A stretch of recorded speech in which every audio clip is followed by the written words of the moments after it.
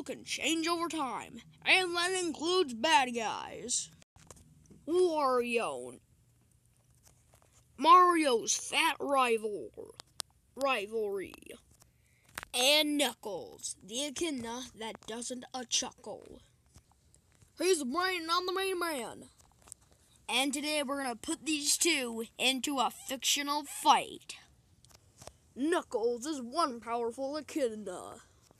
Knuckles' main weapon is, well, what else? His knuckles. His fists are so powerful he can knock down trees.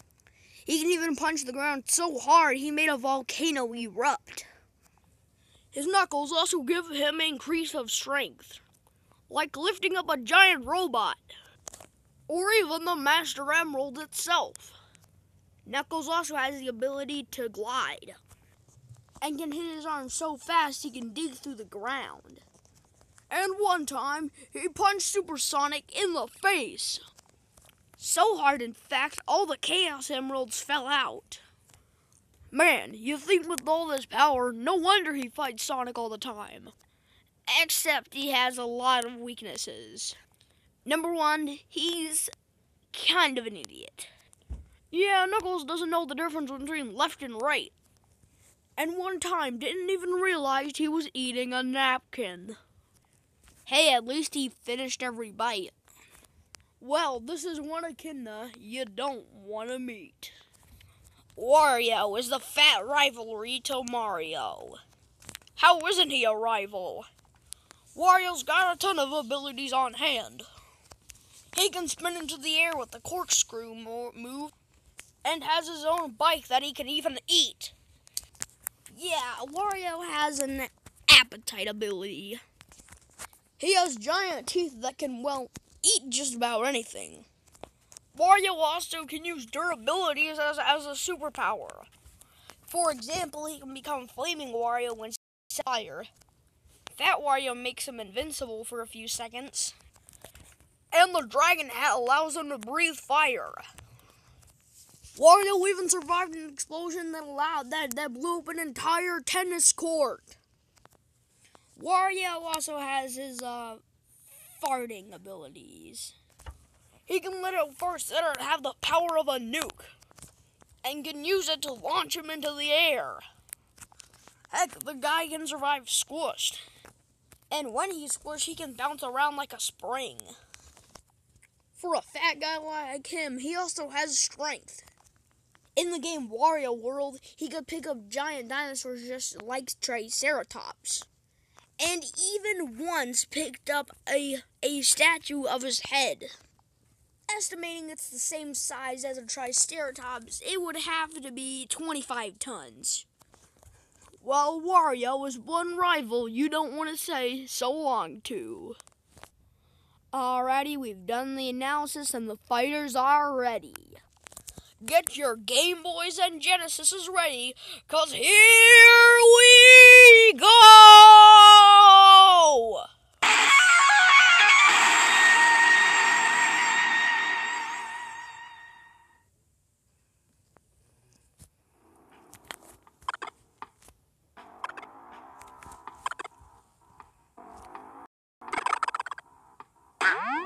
Oh yeah!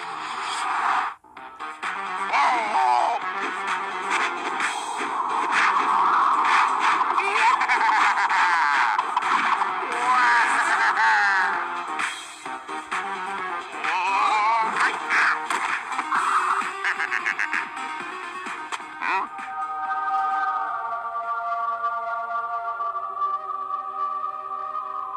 Oh, you want to fight, do you?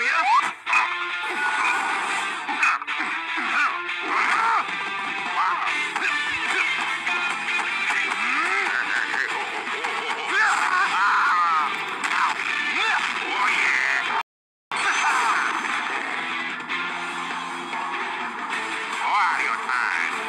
Come Knuckles.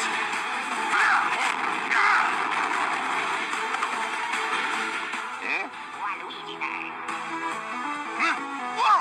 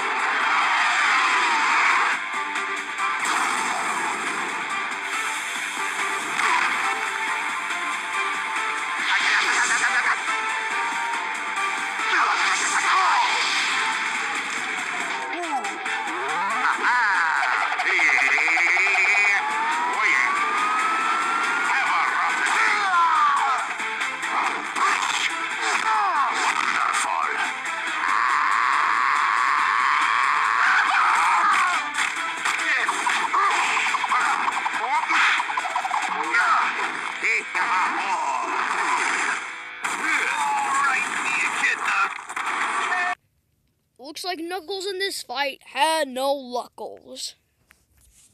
Knuckles was definitely a strong fighter. Plus his speed was a lot more powerful than anything Wario has shown to be done. But Wario had every other advantage to win this fight. Right, Wario's durability would come in handy, so Knuckles really didn't have a way to really kill Wario. Plus Wario's more strength held the strength advantage. And his fat Wario and Dragon Head abilities pretty much outclassed Knuckles. But one of the main questions about this fight was who could hurt each other the most. And well, Wario had a lot more defense options, so he clearly had the advantage in that. Plus his more strength and experience with fighting with Mario was extremely helpful. Looks like Wario had the gut to take out Knuckles. The winner is Wario.